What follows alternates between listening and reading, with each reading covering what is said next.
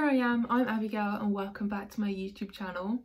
Today's video is something that I have wanted to film from like the very start of my channel, but I never got around to it. I thought it'd be too much for me at that time, and I think now is just the right time for me to close the video. I think the story is a good point to end it.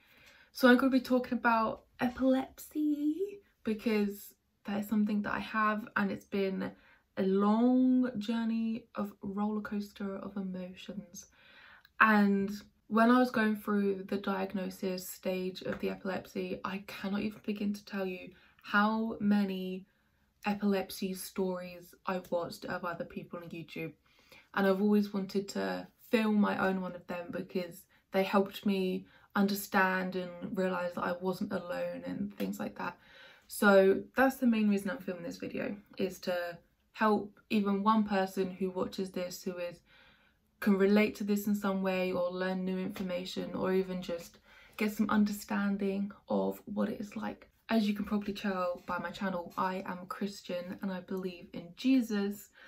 I wanted to film this testimony involving God in it. There's a fair part of my story that has no hope and I was just a mess and ignoring God or whatever, but there also is hope that I want to put into it and show people that God is there in all of it. If you have any questions while watching this video, then please feel free to message me or chat with me. I'll put my socials in the description and stuff, because I believe that we go through stories, we experience things that when we share them and talk about them, it can help other people around us. I will start off with explaining what type of seizures I have, which will give you some context as to how we got there. I have oh gosh, I really can't say these words. The type of epilepsy I have is occipital lobe epilepsy, and it affects the back part of my brain, which controls the eyes, I believe. Epilepsy basically means that your nerves in your brain send the wrong signals around the brain. Please, I encourage you to do your own research because I'm not an expert in this area at all. I have two types of seizures. The first one is convulsive seizures, which means I am unconscious, mainly on the floor, like shaking. And the second type, I don't even know what to tell you what they're called. I have no idea. All I call them is like eye episodes because they're quite rare, which is why my story is rather complicated. So I don't know what to tell you about that, but they're the two types of seizures that I have. So the story starts in 2010 when I was 10 years old, and I fainted and an ambulance was called and I was fine. I didn't have a seizure or anything, and that was that. That was the first time I'd fainted, I think. And around that time I also had these eye episodes, which at that moment was not seizures at all. It was just me losing my eyesight. I saw black and white dots and it would go up and down like a blind is how I saw it, and that would happen for like 30 seconds to a minute, and that was happening at worst 9 times a day, but at least 3 times a day. That was pretty much happening every day from when I was 10 years old. One day I went to get my eyes tested because I have glasses, and they were just doing the normal test, looking through my eyes and stuff, and they could see pressure like on my eyes. I don't know how it works, but they sent me to hospital.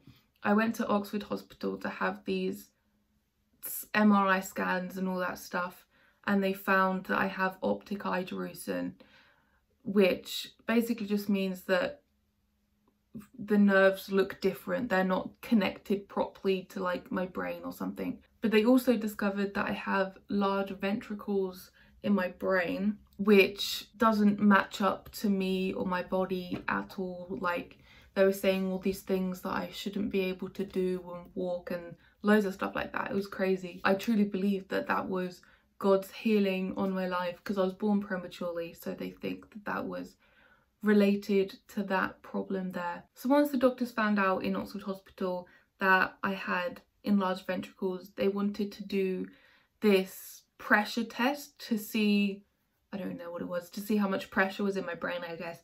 So they like legit drilled a hole in my skull, which must still be there, and put like all these wires in my brain to test the pressure there, which all came back positive. It was all great. So they knew that my brain just looked like that, but it didn't mean anything to me. I was put on migraine medication. I don't know what it was called because it was a long time ago, because I was having headaches and things like that. We fast forward to 2014, so I was 14 years old.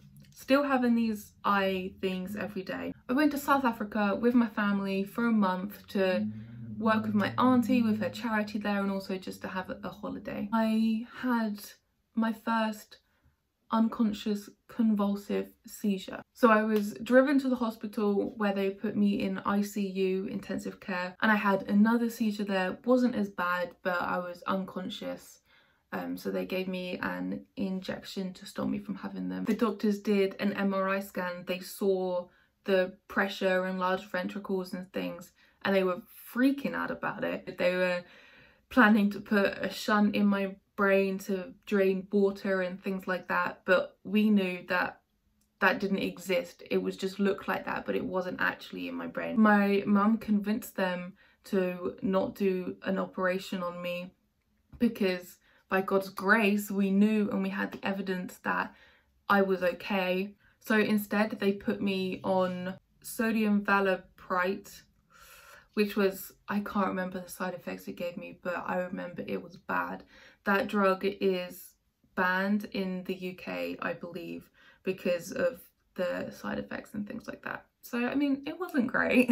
Because there was limited equipment in that hospital, they put me in an ambulance and drove me to another hospital to get a CAT scan, which was just a more detailed scan, I think. I was really scared and I kept having nightmares and things like that. I remember seeing like a hand come in the nightmare and like taking all the bad stuff away, and I know that that was like God's hand saying like, do you know what, I'm here with you, you know, because on that holiday I was getting baptized. So I got baptized and then I had all this health stuff, so it was just a very confusing time. They flew a doctor from England to South Africa to fly home with me and my family to take us to hospital in England. But we got updated to first class, so I mean it wasn't too bad. So when I got home, we went to the hospital, got checked out. The first thing they did was gradually take me off the medication that South Africa put me on. And they put me on propranolol for my migraines and things like that, because they didn't think it was epilepsy, because apparently it's quite common for people to have at least one seizure in their life. So they were like, it's fine, we'll put you on migraine medication, see what happens. But that didn't work, so they took me off that and put me on topiramate. Gave me really bad side effects, and I hated the drug more than having the seizures. I was like, I just want to be off it, because of the side effects. I lost like so much weight and it was just absolutely messing with my mind, and yeah, it just wasn't good. So they took me off the medication and they did an EEG, which means they like put loads of wires and stuff to your brain and loads of wires on your body, and basically just test your eyes and stuff to see how you react. They just put loads of like flashing lights, and I got positive, what was good? I got good results back, so that I didn't react to anything, which I also got told that that test is quite inaccurate and that people pass it even if they have epilepsy. So basically that meant absolutely nothing. And at this point, remember that I'm still having the eye attacks like at least 5 times a day. I just wanted to pop in and say that I'm very aware that the story is negative right now, but please stick around and wait until the end so you can hear the good news about it. And that just shows that things do get better and persevering is really worth it. And I also wanted to say about the medication that each medication works different for everyone else. It reacts to your bodies differently. So when I'm talking about the side effects, don't take that personally, because it might work really well for you. And the main part of my journey has been trying again, loads of different treatments until the right ones work. So there is hope to find the right one. We're in 2016, so I turned 16, so I wasn't able to be under the pediatricians, the children's doctors anymore. So I got referred to neurology, which is like brain doctors, which makes sense. And he basically said that I don't need to be on any medication anymore because he diagnosed me with being lactose intolerant. Therefore, that would stop my migraines from happening, because that's all people thought it was. And to be fair, this worked with the sickness and things like that, because we realised that was also a side effect of the medication, was no appetite and sickness and da-da-da. But because I now wasn't on any medication, I had another big convulsive seizure on Christmas Eve, which is nice, isn't it? I have 2 seizures like in the same time. So basically I have a seizure, I wake up for like a minute and then go back straight into another one that seems shorter. Ambulance came, went to the hospital, did my vitals and stuff, I was fine, went home. Nothing crazy. I had the first seizure, and then apparently my family told me that I woke up and told them to take my socks off, and then I went back into having another seizure. But obviously I don't remember that because I was still in a daze, but I thought that was really funny. I got told so many times by the ambulance people and the A&E staff that they think it's epilepsy, and I hadn't really believed that before, you know, like I was just told that it's normal for people to have seizures and I'm growing and that's why I'm having these dizzy spells and da-da-da-da. So this was the first time I was being told that I actually might have epilepsy. My major struggle through all of this is normally been the side effects of the medication, because that is constant. One of the main side effects that's been consistent was concentration, well, the lack of concentration and memory and things like this. So I actually got special attention at school in exams and things like that. I got extra time and things called timeouts where I could say, yo, I'm struggling, I can't think about anything right now, I need 10 minutes out, and then I'll carry on with my exam. So I had that, which was an absolute blessing. And also because obviously I couldn't be in the exam room, like the exam hall with all the other students in case I had a seizure and then interrupt all of them people. So instead I was with like 6 people to do exams all the time. I realised I haven't explained what happens when I have the seizures. So when I get like a 30-second warning of when I'm going to go unconscious, because I have an eye attack first, and instead of my eyesight going back up, it just goes completely black. And then I get wave of heat. Oh, it's gross. Then I just feel really hot, really sick, dizzy, and I get pins and needles, and then feel really faint, and then have the seizure. So that's what happens, and that's the warning that I get. So then in 2017, I had 2 more seizures, which was because I wasn't on any medication again. And I was walking my dog on my own, as you normally do walking a dog, and I don't remember it fully because obviously I was unconscious, but I had 2 more seizures conveniently in the middle of the road.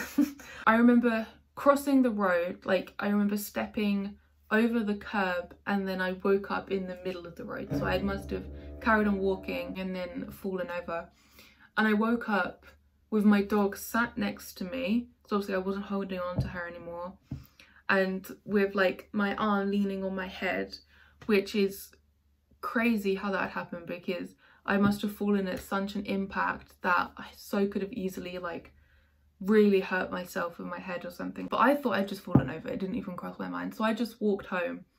But it's crazy how the only injury I had was my knee. Like I had scrapes and like abrasion and wounds and stuff all over my body, but nothing serious. I mean, my knee was, it was gross, like really gross, but I mean it was fine. I had physio and things, and then it was all right after that. I went to the eye department and they checked out my eyes and everything to see if that was causing these episodes rather than my brain and my nerves and things. But they said my eyes are fine apart from my eyesight and the optic eye drusen, which has no effect on anything. So they were also saying how they believe that it's epilepsy and nothing to do with that. Then I, who has been waiting for some answers for like literally 7 years, I got attached to the diagnosis of epilepsy because there had been 3 different departments now, professionals, whatever, who had told me that. And after 7 years of not really being listened to or understood, or just kind of felt pushed to the side, now being told that I have epilepsy was a good and exciting thing for me to have. And because now this had happened out in public and I felt unsafe and I just felt so much like fear, but I was also obsessed and happy that I had the diagnosis. It was just a very confusing time for me. I ordered a wristband that you can get that like says your name and that you have epilepsy on it and a phone number to call. So I ordered one of them. I downloaded every app ever. Like I said before, I watched every YouTube video to ever exist about epilepsy, because that kind of brought me comfort knowing that I wasn't alone, but also kind of made me worse in a way because I was just completely obsessive over it and that's all I would think about. So this is when I was really scared to go out anywhere and do anything in case anything happened again. So I'd rather stay at home, which then made me feel isolated, but that's because I was the one distancing myself from everyone else. So this went on for a couple of months and I had my neurology appointment at the hospital and I was ready for this appointment, for this to be the one, like this was the one that mattered. This was when this guy was going to say, I have epilepsy, let's get full-on treatment going. Oh, I was wrong. He sat me down and told me that he doesn't believe I have epilepsy because he hasn't got video evidence of that happening, even though he has all of these other accounts of things that have happened. I was absolutely crushed. That led me to losing my trust in doctors and I just didn't know who to believe anymore. Like, again, that just added to more of my confusion. And then I went through this weird process of like letting go of the epilepsy diagnosis, which I'd literally like clung on to because that was the only hope I had, was I hope I have epilepsy, therefore I can have the treatment and people will actually start believing me. But now I'd lost that hope, so I just kind of had nothing anymore, which then spiraled the fear again, and the unknownness of everything was just too much. I started getting panic attacks and they were then getting worse. I had a doctor's appointment booked with my GP because the doctor who didn't believe that I had epilepsy weirdly referred me to the National Centre of Excellence for Epilepsy. So like the highest place for epilepsy he referred me to, even though he didn't think I had epilepsy, which doesn't make sense, but I'll receive it. So we had an appointment with my doctor to talk about the practicalities of that and the waiting list and things. And she also diagnosed me with severe anxiety and panic attacks, which led to the talking of counselling and stuff. But I realised, I was looking through and I realised I haven't done a video about anxiety. So if you want me to do a video about that as well, then let me know. I wasn't telling any of my friends about things like this. So I was just feeling very lonely and keeping it all to myself, which is not healthy, is what I have learned. So please talk about these things with the people around you. And during all of this anxiety season, I was ignoring God, I guess, because I couldn't trust anyone. I couldn't trust myself, and therefore how could I trust God? That was kind of my mindset, I think. And I was just angry at everyone and it was just a weird time. But looking back, I can see where God was in all of it. Even though I was choosing to be far away from him, he was still so close to me. And I honestly, like, each night I could feel his presence, but without knowing it was him. Like, I think in the back of my mind I knew it was him, but like I honestly felt this like hug every night before I went to bed. I felt this hug, and now I know it was from Jesus, which is really precious. So at this point, the epilepsy hospital was the only thing I had to hold on to. This was the last resort of me getting any help because I was still having these eye episodes. So, and obviously the other seizures as well. So I needed something, but no one knew what to do with me because it was rare for this to still be happening. In 2018, I did this thing called a discipleship training school with Youth with a Mission, but my appointment for the Chalfont Centre, it was appointed to be in the first week of this school happening. And I was not happy about that at all, but it was the only option I had, and I'd rather have it than not have it at all.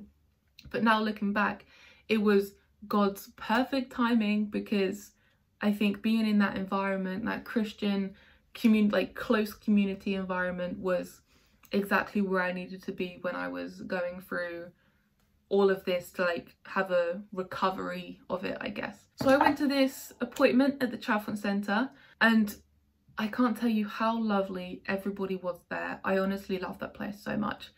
And my doctor, she listened to me, she understood me, because everyone there is experts in epilepsy. Like, she was saying how she's had a couple of patients like me before. It is rare, but she's seen it happen. And then I got officially diagnosed with epilepsy in September 2018.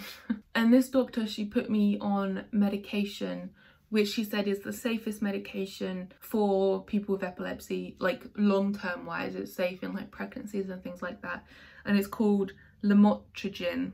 And this actually is the medication I'm still on today, which is a good sign. I remember whenever someone asked what my prayer requests were, every single time I would say, pray against the side effects of this medication. I need this medication to work, because I'm so over trying and trying and trying again. Like, I just need this to be the one. And Jesus answered my prayers, because 2 years later, I'm still on this medication with no side effects. On this school, God showed me a lot of things about my health journey.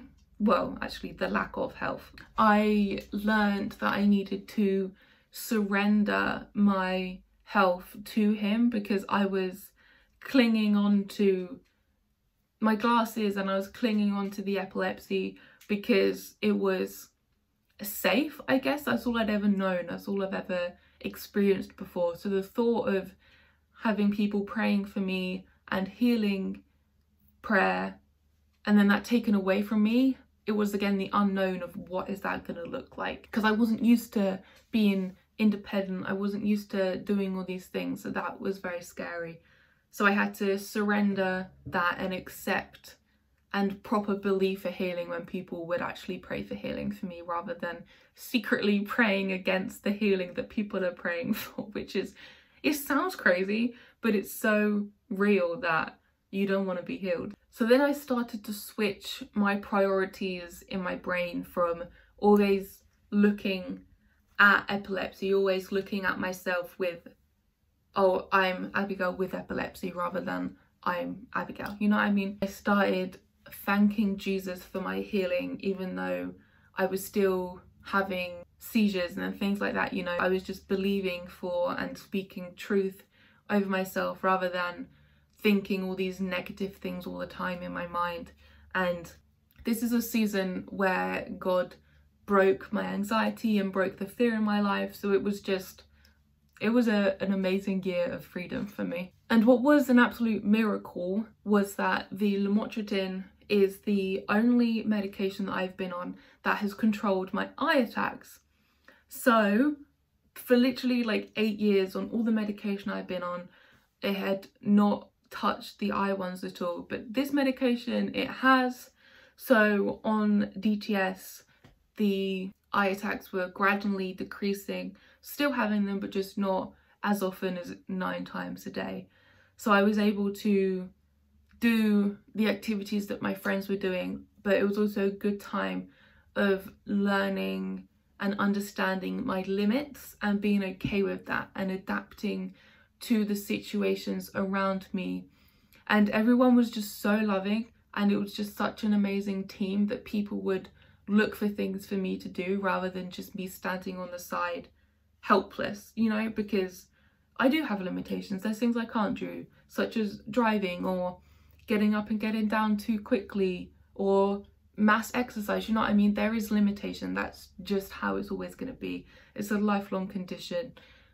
It is what it is. But I was learning how to live with that. In 2019, as my school finished, the week after graduation, I went back to the Chalfont Centre for a 5-day inpatient stay. And this is where they did lots of tests on me to diagnose what actual epilepsy I had and trying to understand that more.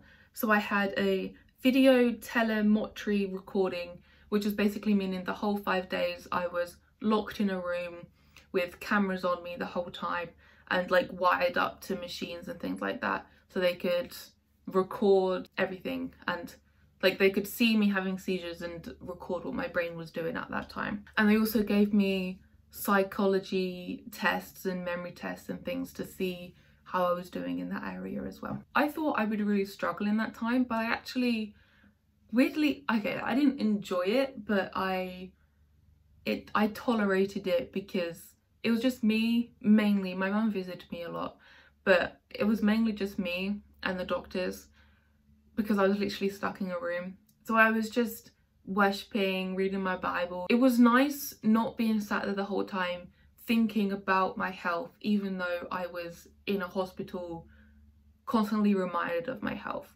Like, does that make sense? I don't know, it was just refreshing being in that setting, trusting the doctors and being okay with being tested because I could now only see Jesus. A couple of months later, in my follow-up appointment, that's when she told me that I have optical lobe epilepsy, which is the back of the brain that is not connected properly. And what I loved about being in there for the 5-day inpatient and also just being with my doctor on appointments is that they are so curious about what I'm doing, because you have to tell them things so they can understand your limitations and circumstances and stuff, that I just got to talk so much about the discipleship training school and what God did in my life, and there was like volunteer visitors who would come and sit with you and you just got to tell them all these testimonies. Oh, it was just so good. So then this doctor referred me to neurology hospital in London, and this is where they did loads of eye tests on me again,